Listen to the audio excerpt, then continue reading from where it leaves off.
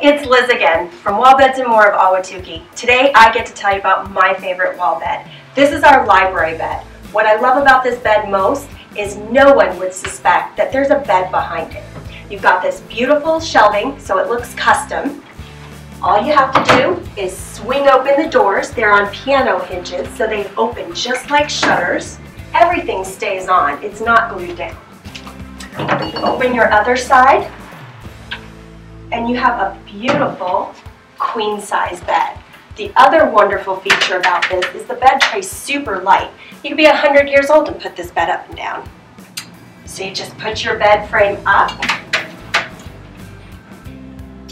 swing close your doors,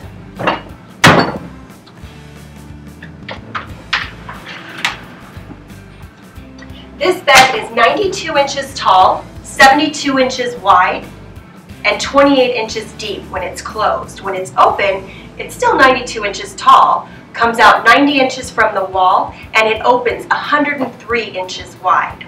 It also has an option of adding crown molding to it and LED lights. Thank you for learning about my favorite bed.